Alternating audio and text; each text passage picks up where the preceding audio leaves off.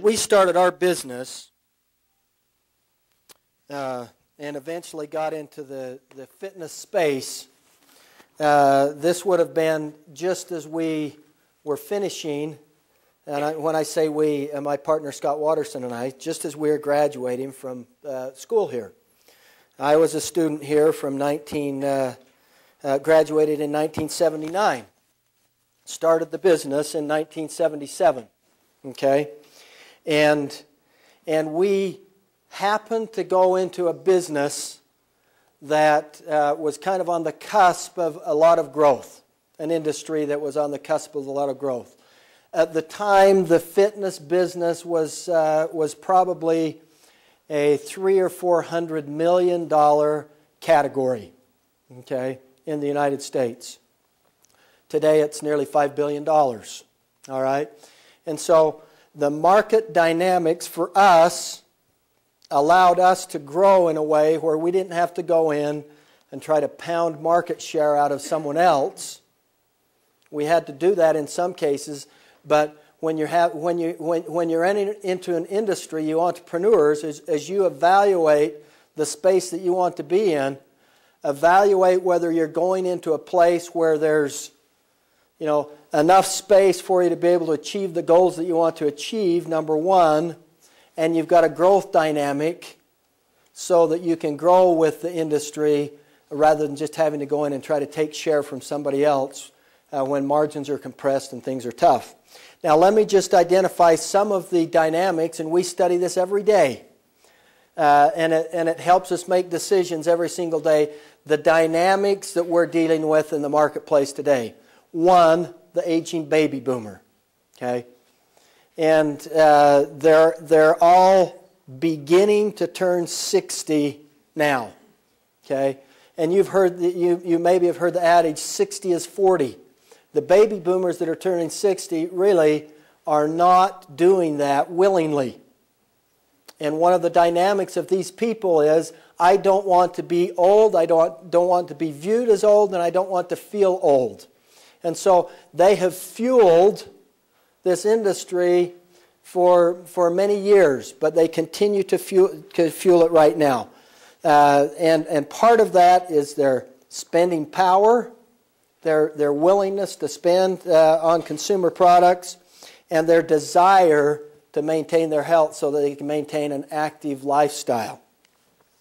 Now, a dynamic that's beginning to unfold for us right now that we really haven't enjoyed is the consumer interest in this category that's going across many different age demographics, okay, including Gen Xers, Gen Ys, okay, even children now, or parents for their children, and seniors also. And so as we think about this, it drives the way that we develop products and the type of products that we're putting into the marketplace and the channels that we're placing those products in the marketplace. Here's something that is driving our business. I love to walk into a meeting and see people that need to exercise, okay, to see expanding waistlines, because that's our market for us next year and the year after. And indeed, this phenomena that we have in our culture of New Year's resolutions means that our category, unlike most consumer products whose best-selling months are November and December, preparatory to holiday season, our product category's strongest selling season is in January and February, and then December, and then March, and then November. Okay? In fact, they say the average weight of an adult in the United States increases 7 pounds from Thanksgiving weekend to New Year's weekend. Okay? And so we have, I'd hate to even add up how much weight that is. But that's a dynamic for us. And so that drives the way we market our products and the time of year and the promotions and the way that we work with our customer base. You can see right here that we have a crisis worldwide. Those dark red states are the states where you have over 30% of the population is obese. Okay? They like home cooking down there in Louisiana, Mississippi is what it looks like to me. But there is an absolute crisis that is going on around the world, and our company, as well as many others that you see advertising on TV, are benefiting from that crisis. You know, the food business today is dramatically different than it was 10 years ago as a result of these dynamics that are demographic and psychographic based. Some of our best endorsers now are physicians. And most of you at some point will go have a physical, and even 20-somethings, when they're going in and having physicals now, in many cases are going in and the observation is being made, you're overweight. You need to have a more active lifestyle. Okay, absolutely, the 40 and the 50 and the 60-somethings hear this nearly universally.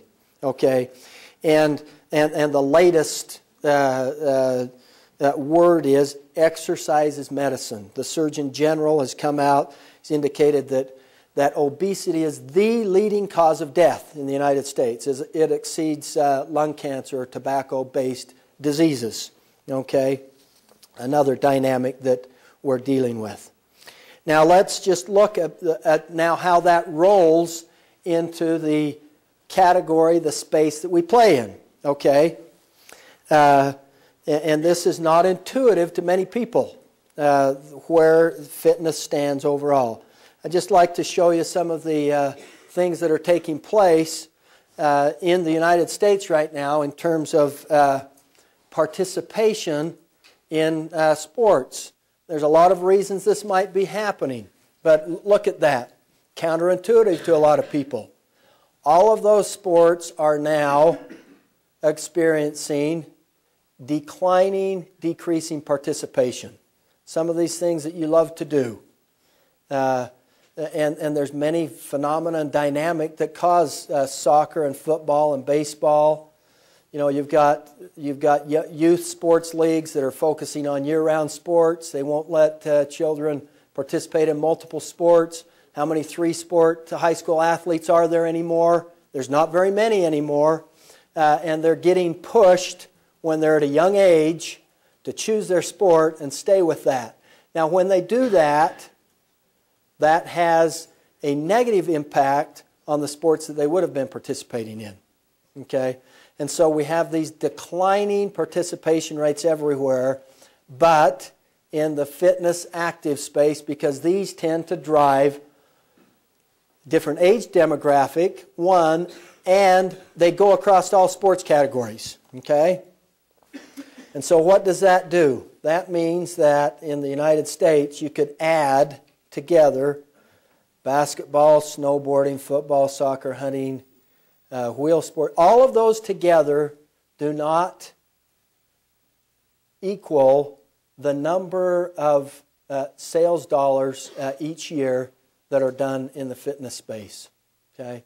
So when you walk into a sporting goods store and you see the way the floor is allocated, okay, you might begin to get a hint as to how they're seeing the business rolling out. And then you see the support in footwear and apparel. They have to keep a presence in some of these smaller areas or they're not viewed as a credible sporting goods outlet. But the real dollars are driving in these activewear areas. That's why, as a company, right now we are, if you go out to most of the sporting goods retailers in the United States, a Sports Authority or a Dick's or a MC Sports or the large sporting goods chains, we as a company are usually the second, third, or fourth largest vendor for that company. It always starts with Nike, and then it's usually Adidas, and then you've got Under Armour, who's made a huge surge, and usually then Icon is one of the top vendors in this sporting goods area. Why is that? Well, it's just a function of participation rates.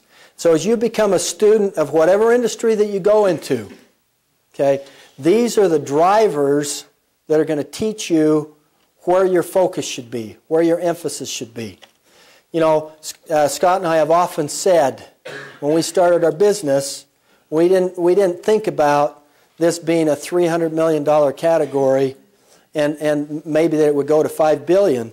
But as we think today about the time and the effort and the energy that we've placed in this space, sometimes we say, what if we would have put that effort in footwear?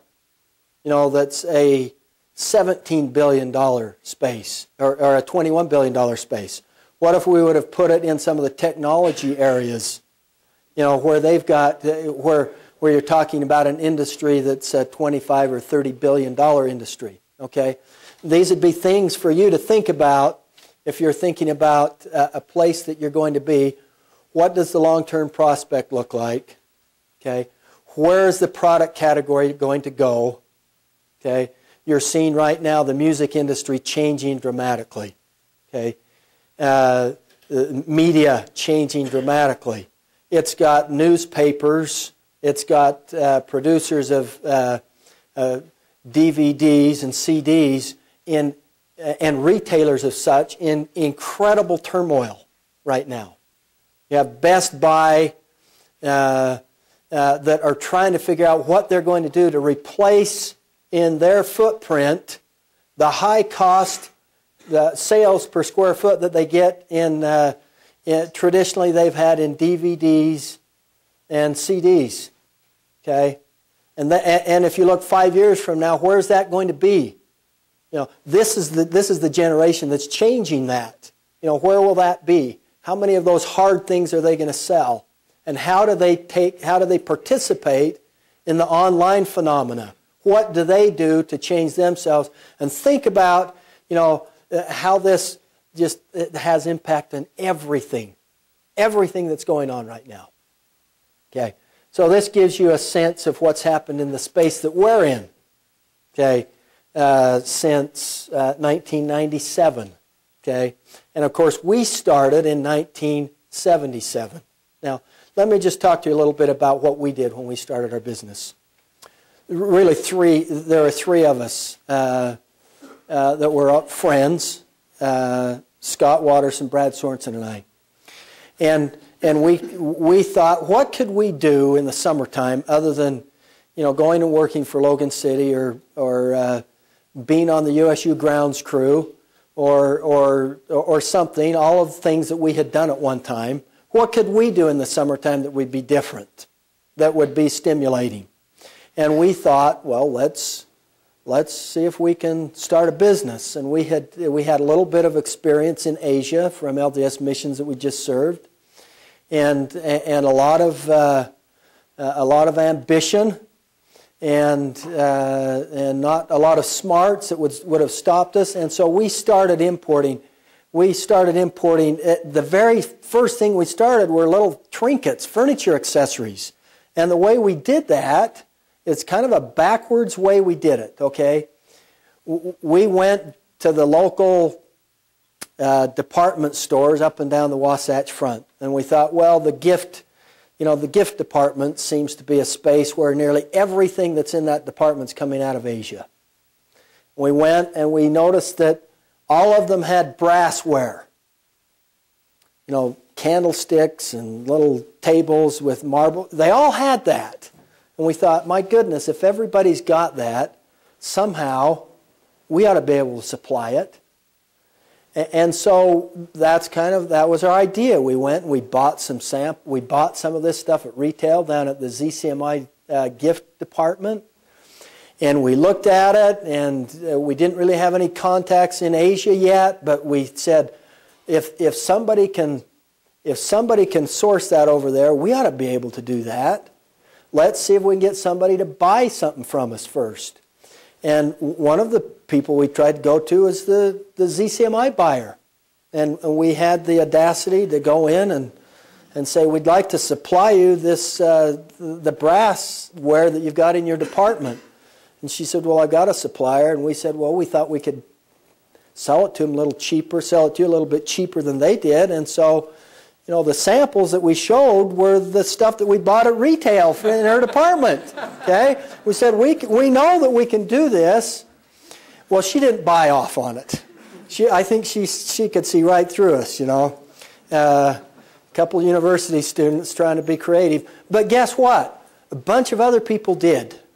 We went in, and what's the price? Well, gosh, the ZCMI makes 40% mark, and the supplier is probably making 30%, then, we kind of worked into a selling price, and that summer we sold a whole bunch of stuff. And we delivered it, we went in and we just walked into a place off the street and said, we'd like to talk to the manager, and we kind of had a contest between the three of us. Who could really make this happen? We made up a little price sheet, and we found some pictures, and my goodness, people bought that from us. And at the end of the summer, we had a lot of pressure on us, right? Because we had to find somebody who would supply this. Okay. Now, our pressure wasn't that we were invested in inventory, and if we lost, we just lost the time that we'd spent all summer long, and we didn't make any money. Well, we went over to Asia, and sure enough, we went and we looked, and we found suppliers to all of that stuff. And that first summer, we sold our first $15,000 worth of stuff. Okay, and that grew while we were in school for a couple of years. Now, as we graduated from school, we had to make a decision, and the decision was, are we going to stay with this business, or are we going to, go to MBA school and take a job? And we really had to discuss that. And we decided, let's just give it a year, okay, and see if we can do something with this. And that's what we decided in 1979, okay. That's about the time that we did our first fitness item, okay, the little mini trampoline, okay, and we went to our first trade show in 1980, first sporting goods trade show. We had a 10 by 10 booth, and we didn't have any inventory, but we had 5 samples that we'd gone over to Asia and got these 5 samples, and we had them hanging there, and we made a nice brochure up. And one of the things we did, the first product that we built, is we said, what can we do with this that's just a little bit different? Is there innovation that you could put into a mini trampoline? Well, let's place some innovation. Because when you put innovation in something, then you're not competing on a commodity basis anymore.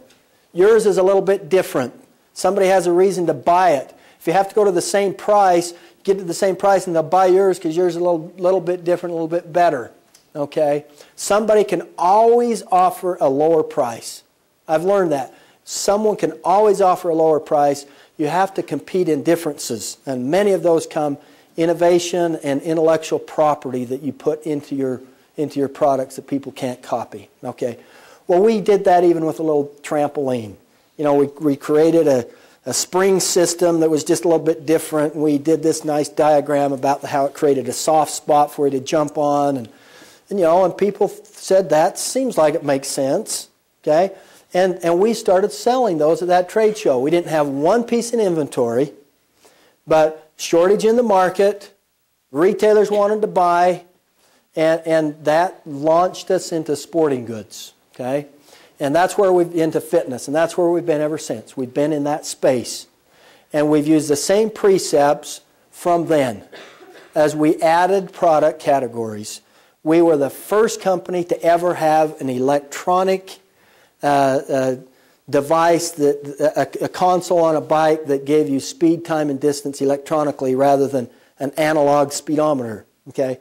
We were the first company to innovate an upper body dual action. And on, things that were just making the product just a little bit different. But that, if you went to any retailer in the world today that sells fitness equipment and asked them about Icon, what sets Icon apart to you? Guarantee the first thing they'll say is they're innovative. That's the first thing they'll say. Okay? And that's really one of the greatest precepts in not just consumer products, but anything, including anything, the College of Business, and what you put into the business school that sets you apart. Okay, how can you be creative? How can you be innovative? Sit down and think about it and figure it out and do something differently. Okay, and so that led to the industry, the growth of the industry. So today, you know, from that started in 1977. I'll just tell you one anecdotal story. Okay, so that summer we went and we sold all those products to all those little retailers. Okay, that brassware. And as I told you, we kind of had a contest between the three of us. You know, one would go in and sell. Well, the end of the summer, we finally get our shipments, and we're trying to figure out what can we do to make these people think we're a little bit more than just three guys in a truck. And so we, you know, we loaded everything in Alma Waterson's pickup truck, and we go down, and we had a pair of coveralls, okay? And we'd take turns putting those coveralls on. If I sold the account, then Scott put the coveralls on and he went and he delivered the account. If he sold it, then I had to put the coveralls on because we were the delivery department. We're the shipping department for the company, okay? And that was part of, you know, what you do when you're starting things, right? Okay, so today, you know, we've grown as the industry has grown. We've been lucky. I've learned it doesn't always have to do with who's the smartest and who's the best. The smartest and the best can get caught in a macroeconomic and it will take them. Okay, and I've learned so much of it has to do with just getting yourself positioned around those things. Okay, just getting positioned around those things. Boy, we're faced with incredible challenges every single day. Every year there's new ones. You know, right now the devaluation of the dollar. Here we've got a credit crisis in the United States. You know, subprime loan mess. Banks are writing loans off. Well, how does that affect us in Cache Valley? It has a huge effect on me right now because the dollar is weak all around the world. Okay, and when the dollar is weak, then what happens to the cost of the goods? I'm trying to buy goods in dollars over in Asia. Okay, that dollar is weak, and so yesterday it's weaker than it was the day before. Okay, we've seen the renminbi in China go from 7.8 last year to 7.05 today. There's a 10% price increase on the same good. The guy over there is selling this, making the same thing, and I'm paying 10% more for it. You know, just on currency. I mean, every day you deal with issues that are just incredible issues to deal with. But here we are today, and about 2,800, 3,000 employees, and doing business around the world. We have grown our share of the market over the years, and we're about a 50% shareholder in the whole space. In the motorized treadmill category, because of our innovation and our intellectual property, we even have a stronger share of the motorized treadmill business around the world. And that thinking, that innovative thinking, translates into intellectual property. 209 patents, 111 patents pending. We are a global company now, and we're building from a supply basis around the world. And huge dynamics that are taking place with currency devaluation. You know, what you think was a good decision 6 months ago in terms of a sourcing supply, today may not be because of raw material price changes and currency fluctuation. Very difficult environment. Some of the data about our shipping and our distribution. Great people here. You know, we are blessed to live where we live and have the kind of people that we have access to. Many, many, many graduates of Utah State University at Icon. Many business graduates, many engineering graduates. For heaven's sakes, you go into our production environment, and it's remarkable in the production environment the number of college-educated people that we have that are outstanding people. much of our success, we believe, lies in the human resource and the incredible people that we have that are the associates at Icon. Now, now I'd like to introduce this precept for you, and I want you to think about it. Okay, a multiple brand strategy. Okay, the multiple channels of distribution.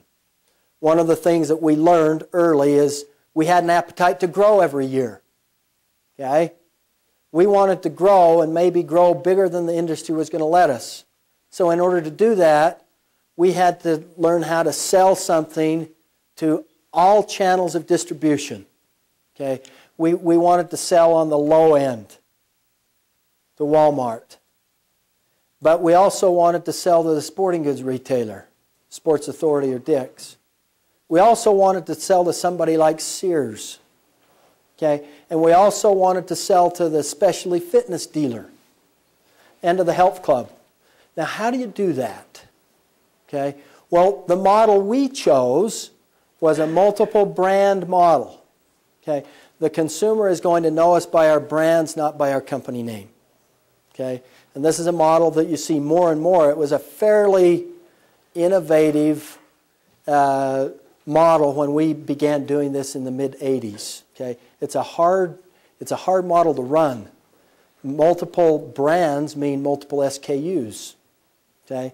And what we soon learned is you couldn't just take something and have a Proform name on it and sell it to Sports Authority, and then take that same thing and put a Westlow name on it and sell it to Walmart. Walmart would love it. Sports Authority wouldn't tolerate it. Okay?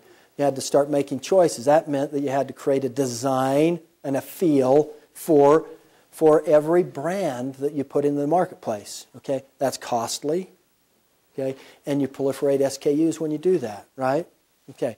But that was the approach that we took. And these are the brand names that are all interwoven together at Icon today. Okay. Now there's a couple of these brands that we don't own. We don't own Reebok, and we don't own the Gold's Gym, as you might know it, the health clubs. Okay. But we do own the brands, in the case of Reebok, in a license agreement format, that brand to take into certain channels of distribution for fitness equipment. Outside of that, these are other company-owned brand names. Okay, some that we've developed organically from $1, and some that we've acquired over the years and grown them after we've acquired the brand name. Okay, now think about. Can you think of any examples of companies that don't take this approach and are successful in consumer products? The one that usually comes to mind for many people is Sony. Okay? Somehow Sony has managed, they started at the top. You know, in their early days, Sony was selling audio equipment into the high-end institutional sound studios at the high end, and they began migrating down. Okay, but today you could go and you could find the Sony brand at Walmart, couldn't you? Okay, and you can find it at just about every other electronic, consumer electronic retailer that you'd find. Okay, they've done a marvelous job at doing that. Very difficult thing to do, and there are some great brands that do it that way. And there are some great companies that do it differently. Okay, this is what we found was the way that we could access all of the channels of distribution. And so we go from really the bottom to the top. Okay, which means that when you think of selling prices, if I were to take motorized treadmills, you go today to Walmart and you find a motorized treadmill at $199 at retail. Okay. And so we start there, and if you went into a health club, we've got some treadmills that we sell for $8,000 or $9,000. Okay, and so that's the approach that we've taken. Okay, Free Motion is the brand that we sell to health clubs. ProForm is the brand that we sell to sporting goods channels of distribution. Okay, it's the number one fitness brand in the world. More, more dollars sold than any other brand in the world. Weeder is a strength brand that's sold in sporting goods channels. We were affiliated with that company at one time, Weeder Health and Fitness, in one of the private equity deals that we did. When we did a deal with another private equity firm, the Weeders sold their share out. We maintained the Weeder brand name for fitness equipment. Westlow is the brand that we started with. When we sold those first gift stores, we had a rubber stamp, and that was what we had on top of our letterhead. Image. Health Rider is a brand that we acquired. Great people, Utah company. We do a lot of direct to consumer business through the Health Rider brand. Had it for a little over 10 years. The Nordic Track brand, highest brand awareness of any brands that we have. When we bought it, we weren't in a position to do everything on our own. We had to figure out how we could buy this, and so at the time we engaged Sears in a deal where they made some commitments to us in terms of purchasing and support, and allowed us to put together a deal to buy the brand. As I suggested, the Reebok is a licensed brand that we've been driving for about 10 years. Gold's Gym, really known as a strength brand. So that gives you a little bit of backdrop. Now let's see, we've got until 2:30? 2:20. 2:20, okay. Let's move into some precepts to ponder, all right? Now, I don't take authorship to all of these. Okay? I don't know who the author was, but I know that in all of these it wasn't me. I've heard some of this that's resonated with me. Okay, so don't make Gary Stevenson source documentation on this. I wouldn't want to be accused of plagiarism anywhere. Okay, but they're precepts nevertheless that are observations that I have made over the years. One, never step over the gap. Do you know what that means? You accounting students know, right? Okay, don't ever let this happen to you anywhere. You know, GAAP is our generally accepted accounting principles, right? And they are generally accepted, and if you go beyond those, it is more than generally unacceptable. Okay? And don't ever, we'll push and debate and argue in nearly every relationship that we have with vendors, with customers, but when it's with the accountants, that's when we stop. You know, when the auditors say this is how it should be, that's just how it should be. And one of the things that we've been able to do over the years is sleep at night because we haven't ever pushed the generally accepted accounting principles. And if you go into the infamous failures that we have seen the past 5 years in the business world, most of the time, because someone somewhere in the chain decided that they were going to step over the gap and do something that was pushing generally accepted accounting principles. Being a yes man makes you redundant. Okay, now if you think about this, we all have a responsibility, I think, in the companies we work for to get behind a mission statement. You know, to get on board with the strategic direction of the company. Okay? And so it's important to support that. But it's also important when you get in that environment to think, and to think differently, and to be creative. And just because, don't come in the office and put your finger up and say, which way is the wind blowing today? That's my direction. Okay? Be strong enough to be able to present an opinion if you think that an opinion should be presented. And if you're not, if you have in an organization people that are just going to nod their head to whatever is said at the top, then you get this redundancy that you don't need, frankly, because people aren't thinking. All right? So if we use the term yes man, a yes man sometimes is just redundant in an organization because they're not value added. Okay? Corporate conscience is the sum of the conscience of the individuals in the company. Okay? The company becomes its own entity, but it is shaped by the conscience of the people that are there in the company, that are running it. And you need to understand, and you need to bring into the company the same kind of ethics that you have in your personal life. And there shouldn't be two sets. And if you find yourself working someplace where that's happening all the time, chances are you just won't be able to be there long term, because it will just always grind at you. So if you have the opportunity to be somewhere where you're able to place your will into the will of the company, do that.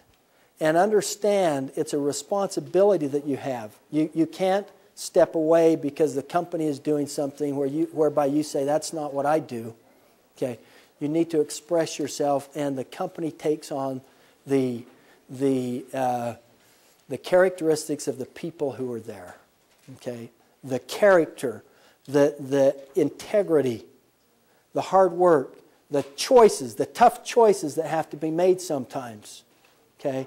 About sitting down and doing what's right. And sometimes when I get these issues, I don't wear a tie to work every day, but if I did, then it's when I'm looking in the mirror putting my tie on. Maybe it's when I'm brushing my teeth, but you look in the mirror and you say, okay, is this the right thing to do? Okay, the right thing to do.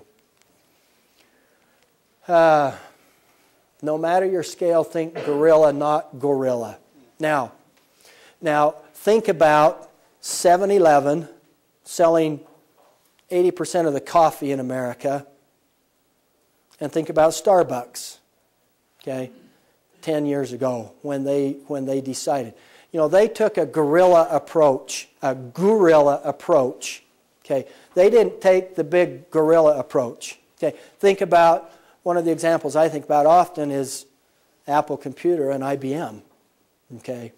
And Apple, I don't know what Apple's market cap is today. It's incredibly large.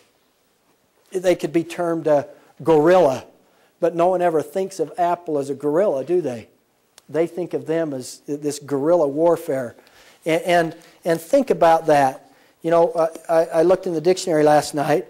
Guerrilla, here, a small independent group taking part in irregular fighting, typically against larger regular forces. Okay.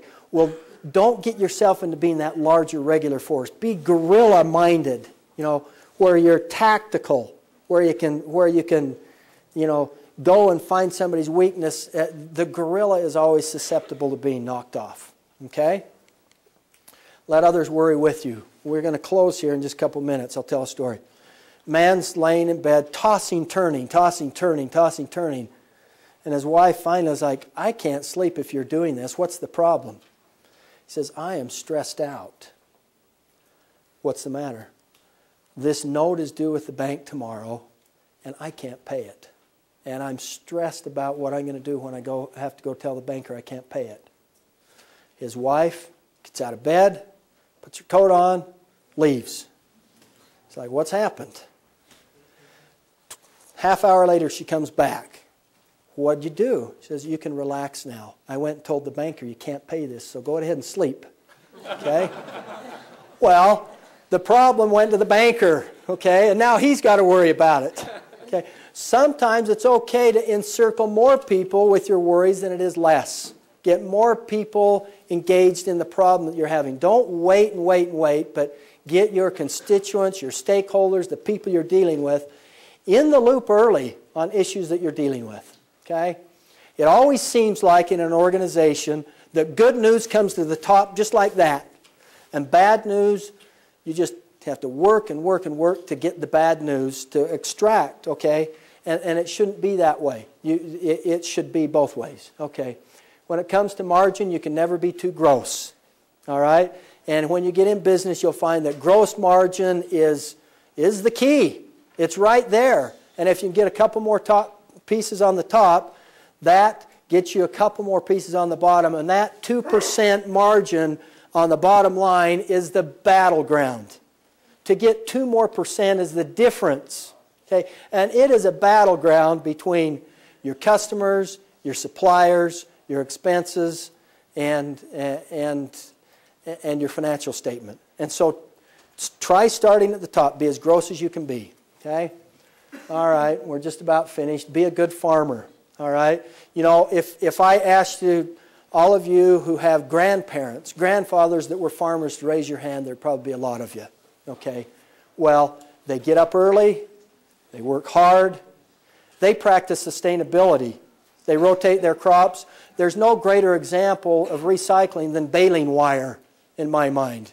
They live within their means, and they always, it seems, those good farmers, their word was their bond. You know, if they said it, if they shook their hand on it, then it was. Okay?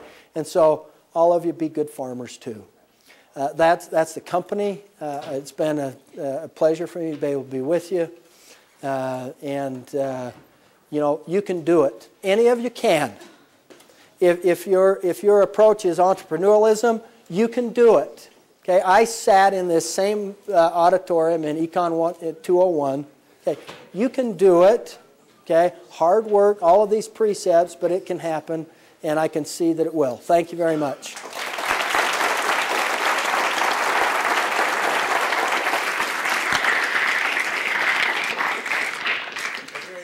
Let others worry with you, and we also believe in letting others